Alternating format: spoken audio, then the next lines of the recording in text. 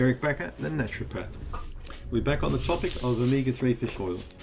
The question today, can omega-3 fish oil help me with my thyroid? Can thyroid health be positively influenced with omega-3?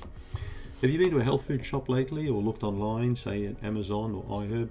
There's hundreds of products you can get for thyroid health, all claiming to cure your thyroid disease and all this sort of nonsense. Well, I've got a very dear respected friend, Dr. Michael Godfrey, here in New Zealand, who lives on the east coast, Tauranga, quite a nice place he lives. Mike's been an amazing medical doctor for a long time, and I've had many discussions with him over the years. I just read one of his articles in a 2017 organic magazine. Mike's a very, very, very experienced doctor, must be in his 70s or 80s by now. And Mike's article was basically about two things for the thyroid. Two things, iodine and selenium. The two things that most people watching this video right now will probably not be getting in their diet, iodine and selenium. I need to spend a lot more time on this channel working on thyroid content, because adrenal and thyroid patients were basically my bread and butter for many years. That's what I worked on for over 10-15 years, were endocrine cases, complex endocrine cases involving hypo or hyperthyroidism and often hypoadrenalism at the same time. So selenium, 3 Brazil nuts a day will give you the selenium you're looking for, is a key element that drives selenoenzymes. So there's about 25 different enzymes driven by selenium. So you need selenium really in your diet to activate multiple enzyme pathways.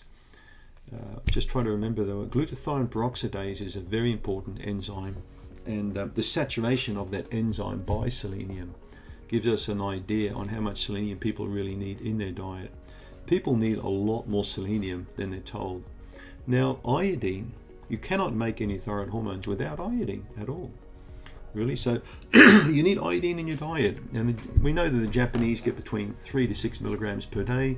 Americans wouldn't even get a tenth of that, probably 100th of that. So these are critical elements you need for thyroid health, are iodine and selenium. So look more into that. But omega-3 plays a big role when it comes to thyroid because it has EPA and DHA in it. And particularly the EPA component of the fish oil is anti-inflammatory. Right? Now the thyroid gland is one of our most complex of all our endocrine glands. Many experts believe it's actually the most important gland because it interfaces really with the pituitary and hypothalamus and the rest of the body. Every single organ in the body is affected. Every cell's affected by thyroid function.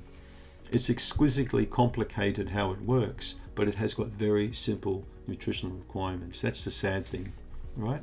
Complicated things yet can run simply, right? Automobile's complicated, but it runs on gasoline. I mean, that's not that hard to figure out, is it?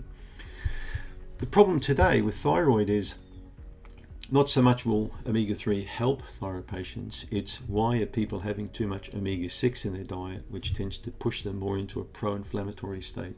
So eating the crappy oils, okay, corn oil, canola oil, all these hydrogenated oils, and these, not good. So going more into omega-3 consumption, fish and supplements that contain omega-3, or foods like walnuts, and going out of the omega-6 is a clever move for people with Hashimoto's thyroiditis, for example, or Graves' disease. So people with major thyroid dysfunction really need to do a major diet overhaul. Any kind of autoimmune disease will need that. So the evidence is strong when it comes to omega-3 reducing inflammation. But there is also evidence suggesting omega-3 supplements can boost thyroid hormone uptake, which is great news for those with hypothyroidism, a condition that with a large percentage of people suffer with today. It's estimated up to 40% of people, like 4 out of 10, could have some low functioning of their thyroid. A Journal of Nutritional Biochemistry study in 2010 discovered that when animals received fish oil, they had higher levels of thyroid hormones. The receptors, they had more receptors. They had also had enzyme levels that were increased than those who didn't take, the animals that didn't take any fish oil. So I'm a big fan of omega-3 supplements for people with low functioning thyroid. I really believe that it will help to boost your receptor quality and quantity. But on top of that, remember selenium, iodine, zinc. Okay, zinc's also a critical one. So iodine, selenium, zinc, B vitamins, and probably trace elements like manganese. These are all important for thyroid health. You can get them usually through a good diet. Thanks for tuning in.